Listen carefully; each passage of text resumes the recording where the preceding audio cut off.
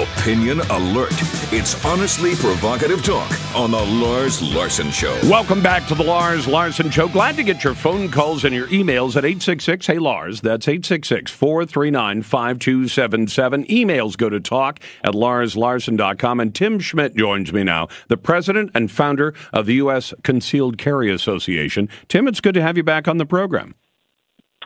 Hello, Lars. It's always an honor to be here. So great to talk with you. Now, I got to tell you something. I'm a little concerned tonight because Neil Gorsuch, who I think on paper looks like a great Supreme Court pick by Donald Trump, apparently the reporters and a few others got to him, and including some Democrats like Richard Blumenthal, who is a fraud as far as I'm concerned, but that's just my opinion, got to Gorsuch and said, well, what do you think about the president making comments about the judge in Seattle ruling on the travel issue, the immigration issue? And apparently Gorsuch said that he was disheartened and demoralized by this. Other than that, I'm a fan of the Gorsuch pick, but I want to know where you think he stands with regard to the Second Amendment.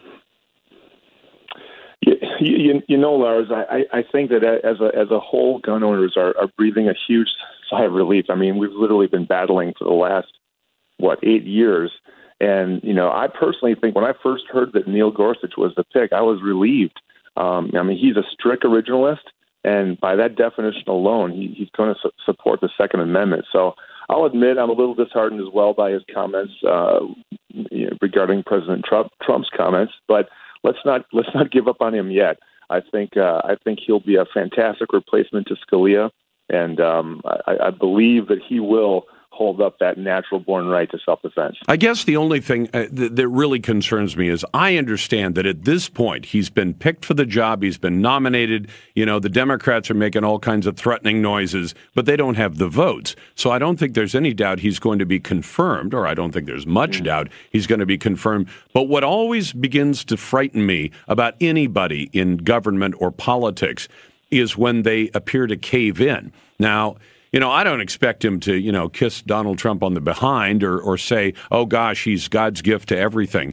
But, I think the president had a right to criticize the judges. President Obama certainly criticized the Supreme Court. President Bush has criticized federal judges in their decisions. And I understand that when, you give the president the awesome responsibility of making sure the country's safe, and then a judge says, no, I'm going to shut that program down even though you think it's absolutely essential, I would be unhappy with that, too. And to some extent, to a great extent, I like President Trump's approach. Instead of getting the mealy-mouthed stuff that we usually get from politicians, I'm very disappointed in the judge's ruling. In other words, they couldn't say butter if they had a mouthful. And I like a president who says, this so-called judge comes out, because he talks like the rest of us talk.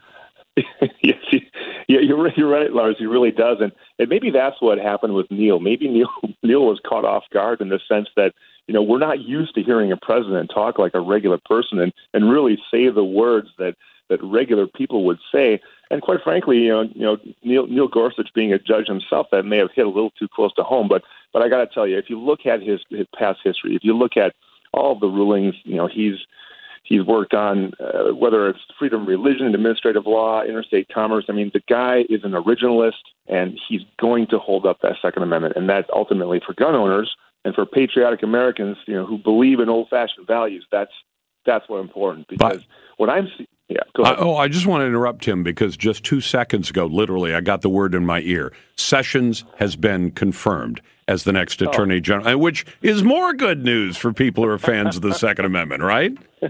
Amen to that. That's fantastic news. That's great. Despite all of Elizabeth Warren's whining and wanting to read letters from 30 years ago and everything else, it's like it was all just for the big kabuki dance the Democrats have to do to show that they're really, really angry about the choices this president has made. Good. We know you're angry. Quiet down and sit down, Senator Warren.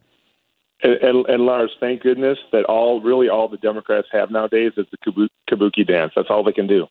That's it. I mean, they're okay. We're going to dance for the next 2 years, and then we're going to lose some more congressional seats, and we'll dance even faster on our way to 2020. Oh, they're going to get some tired feet in the next 4 years, and in the 4 years after that as well. But Tim, has Gorsuch ever had a full-on Second Amendment case before him, or even one where you came close enough on the Second Amendment was somehow involved in a case?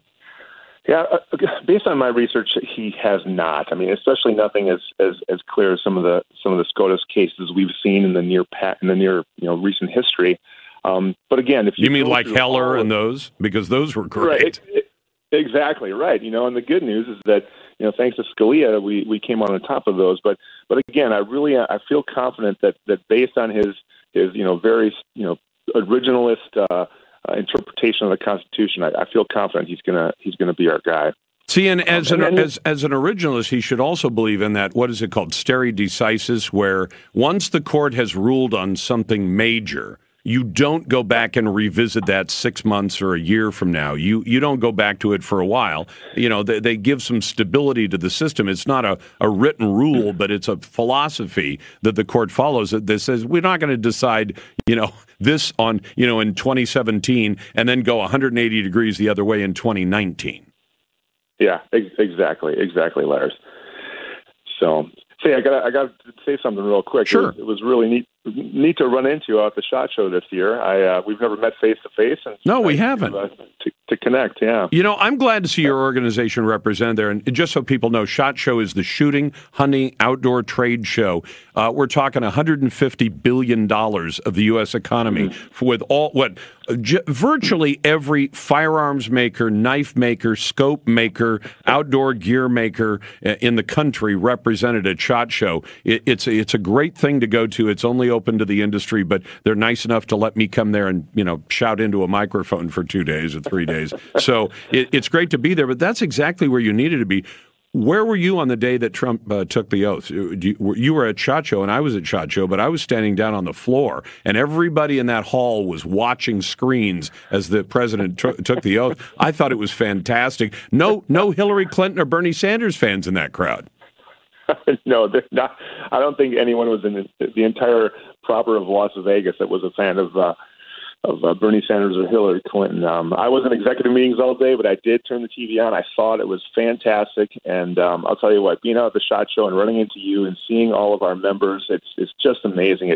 More and more Americans are truly understanding that responsible gun ownership is just that smart choice, and it's such an honor to be part of an organization like the USCCA. I mean, that's what we do. We make more responsible armed Americans. Absolutely. Hey, listen, in the last 20 seconds, how can people join your organization to both protect themselves and to guard their rights? Yep, easiest way is just go to USCCA.com. That's USCCA.com. Hey, Tim, it's a pleasure to have you on, and keep up the good work you're doing. Thanks, Lars. Take care. Thank you very much. That's Tim Schmidt from the U.S. Concealed Carry Association. Hey, this time of year, you might be tempted